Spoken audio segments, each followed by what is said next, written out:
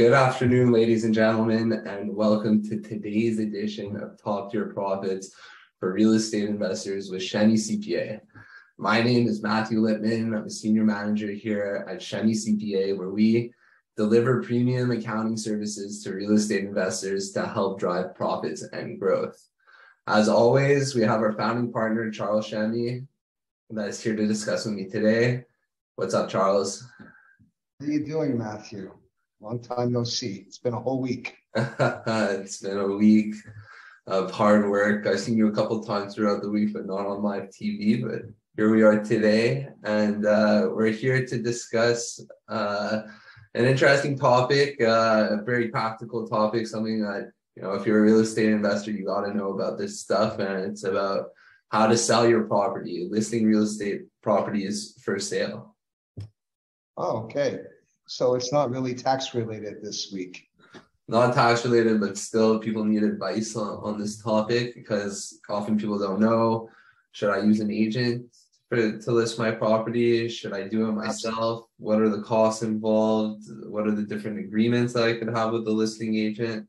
So that's what we're here to discuss today. It's definitely important. So let's go ahead and do it. Okay, great.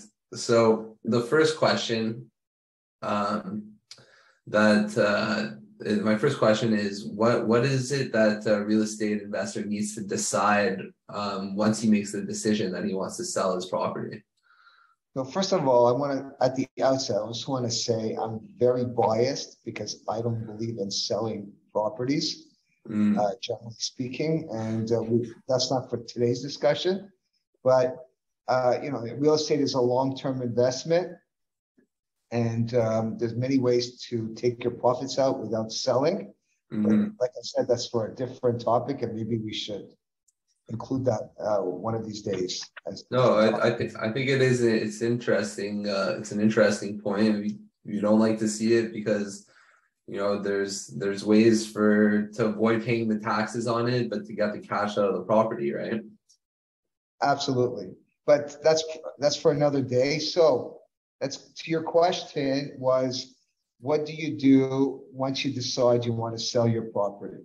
So again, it depends if it's a residential personal home, or whether it's a multi-unit residential building, or whether it's a commercial building. But first of all, you have to consider the tax aspects of it, and you should speak to an accountant to inform you as to how much tax you're going to pay. So he or she will do a calculation for you, and so there will be no surprises. That being said, you're going to have to decide on which way you want to proceed to sell. So that, first of all, you can list it with an agent. If it's a house, there are numerous agents out there. You should interview them and make sure they have the same philosophy as you, and discuss the price with them. The prices are out there because, you know, there's a lot of comparables. If it's commercial property, it's a little bit more. Let's just say it's going to be tougher to find. Every agent has a different type of specialty, so you would have to find somebody that specializes in the type of property you're selling. You can't just take any agent and then try to sell it. It becomes much more technical. So that's the first thing, is to find an agent that you can work with, and take it from there.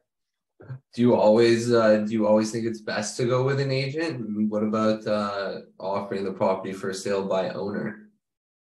Well, you would definitely save on commissions. I personally don't. I don't recommend it because there's a lot of let's say emotional aspects to selling a property, and you may think that your property's worth, it's an amazing property and it's worth so much but there's a lot of emotions involved in that. An agent will separate that and will put it put it in a more factual way on how much your property is worth. And so I believe a good agent, and like I said before, there you have to really do your homework to find a good agent, is worth the money and is worth the fees. Right. Okay. Interesting. And so once you've completed that part in the process, you found an agent, they have the same philosophy as you, and you both agreed on a listing price. You need to sign a contract with this agent, right? Is there different types of contracts that you could sign with the agent, or is it all the same?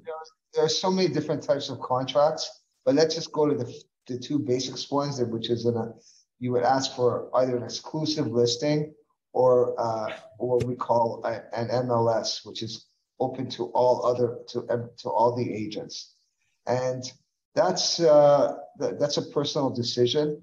Obviously, if it's an MLS, more people have access to that information, and you may be able to sell it quicker. There may be other reasons why you would want exclusive, such as you don't want your competition to know that you're selling, and for whatever reason. So that's your decision. Generally, if it's an MLS, then your agent would have to share her or his commission with the other agent that's selling it, unless she's also the one that's selling the property. Okay. So in an MLS listing, I'm still not clear on what the difference is between an MLS and exclusive. An MLS is open to it's open to all the agents. It's open to the public. It'll be listed. You can see it. You can see it on the internet. Everyone will know that you're selling your house or your building or so. Versus exclusive, it's what the word says. It's more exclusive. It's only the agent is aware of it. Mm-hmm. You can decide whether you want to list it or you want the agent to do it in a more private way to sell the property. Now, exclusive could be good is if the agent already has potential buyers. Okay. So she just wants to present it to those buyers. Mm-hmm. Maybe they're out of town buyers or they're out of the country. For example, there's many properties are being sold in the Asian market, so they don't really need MLS on that.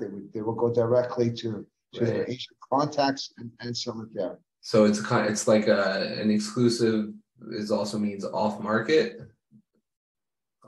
Listing. Yes, it's for another way of wording it. Okay, cool.